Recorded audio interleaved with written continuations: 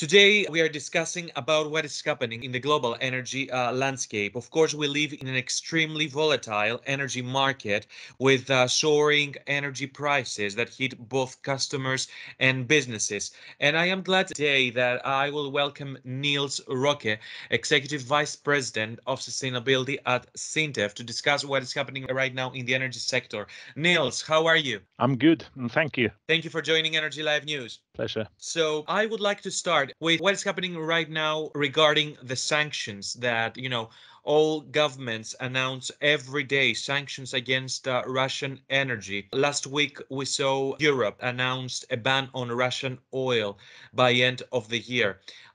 I'm just wondering whether countries can easily cut ties with Russian oil and gas. And on the other side, how possible is for all their sustainability efforts to keep their pace, and accelerate? Yeah, and those are very pertinent questions, I think. But gas and oil are quite different. They pose different issues. And if you look to Russian gas, I mean, that's 45% of EU imports of gas is from Russia, and about 40% of the consumption. I mean, and this is mostly by pipeline. I mean, the difference between the 45 and the 40 is the domestic production in Europe. But this is mostly by pipeline, so it's not easy to divert anywhere else. And this gas goes to space heating, goes to power generation and industry, which is about 1/3 of each. So it's quite critical to look at the whole season and how this for space heating and power generation, how this moves on when we move into the cold season again. And well, you could say we could try to replace that import by other means, but then you're talking about liquefied natural gas. And if we look at the 40% of the EU gas consumption, if we're going to replace that by liquefied natural gas, that is about 40% of the global LNG market. Which is already very tight due to the high Asian demand because of the economic rebound.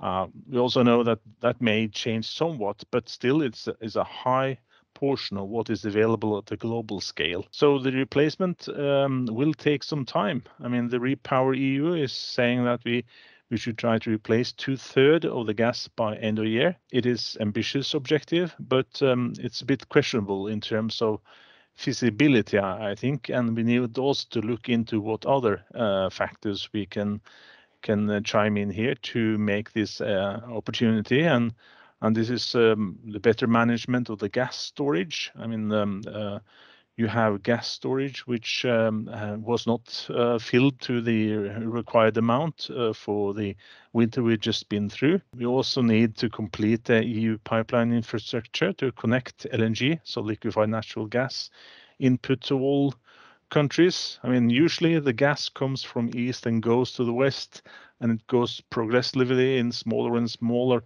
pipelines. And if you're going to then to have the gas flowing from the sea, so to speak, from west to east, you can see that there will be some shortages of capacity.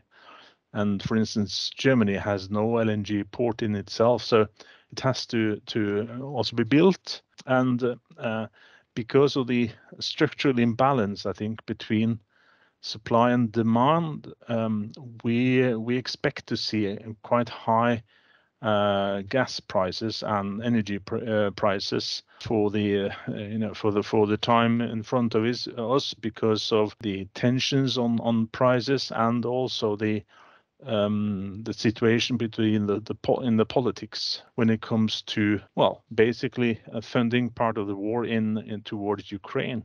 If you look to oil, so I think gas, these are usually landlocked kind of systems. They are in pipelines to Europe, so tricky to replace, but we have some elements we can put into that.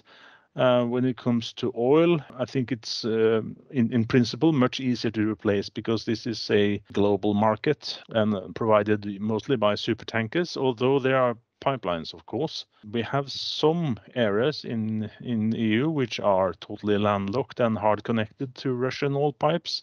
For instance, there are in what used to be East Germany, there are some pipelines going there with oil, and the same goes with Hungary and Slovakia. So that is a more feasible thing to do, but it will take a few months to reorganize these supply chains and contracts in my view. You already said that probably it will take some time before we see, the energy prices returning in their normal levels. Of course, what is happening in Ukraine, the war in the Ukraine, has created a domino effect in the energy sector. We see the worst impact on energy prices, on energy suppliers that they are forced to exit because of the gas prices. Do you feel that this energy crisis, do you believe that it could last for years?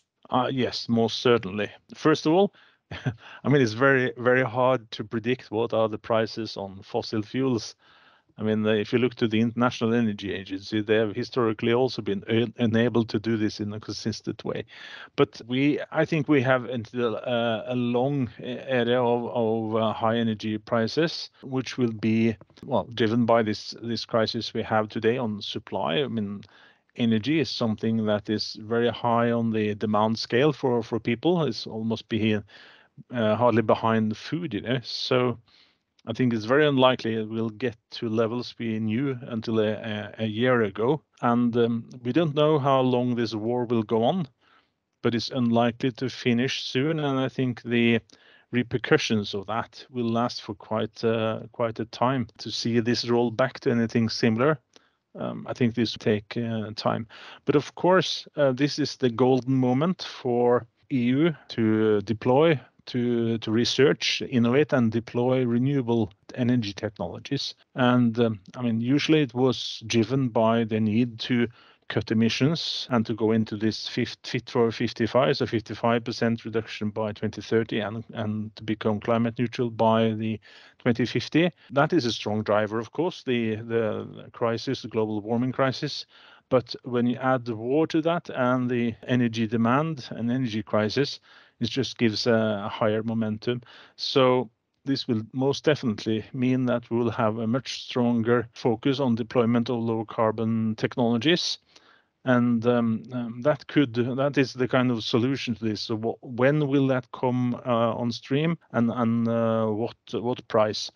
And then there is the issue, of course, that not all, I mean, renewable electricity cannot be used for all purposes. For some purposes, you really need gas and oil. And just to add, the last thing here is really what we see on the energy prices causes some concern about energy poverty as energy prices are increasing.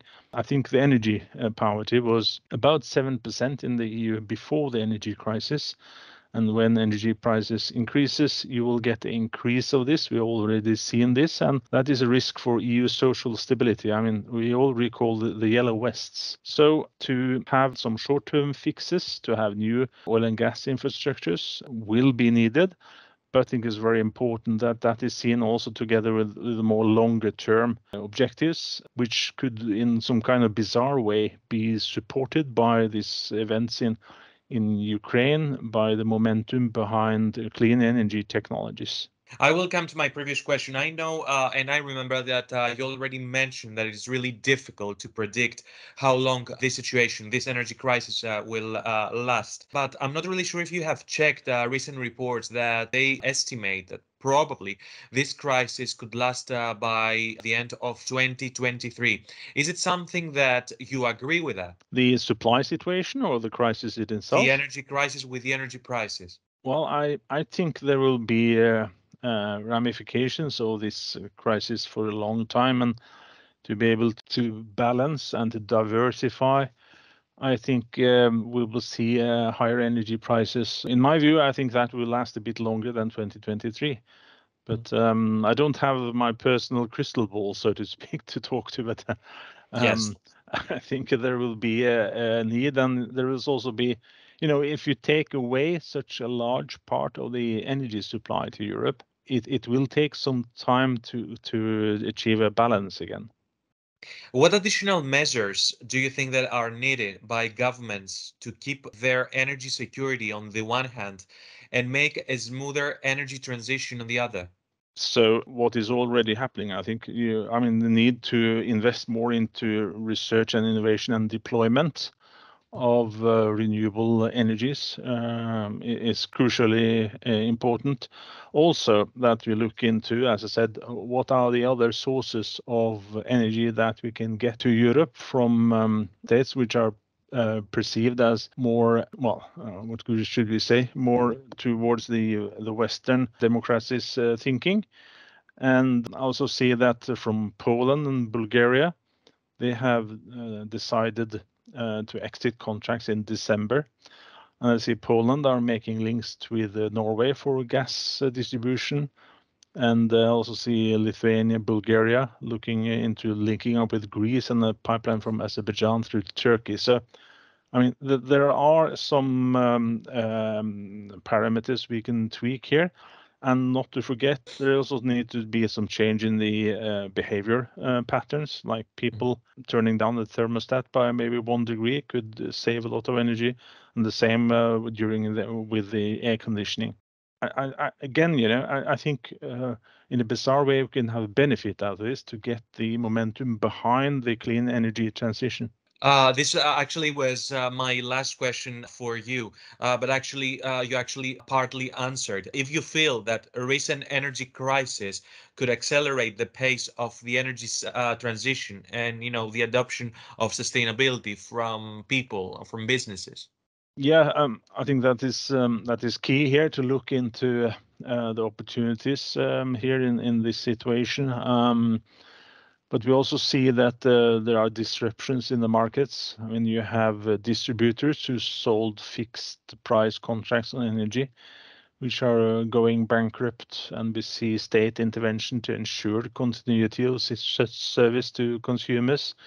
And also see that some of the member states are thinking about imposing taxes on windfall profits on the specific situation which has arrived.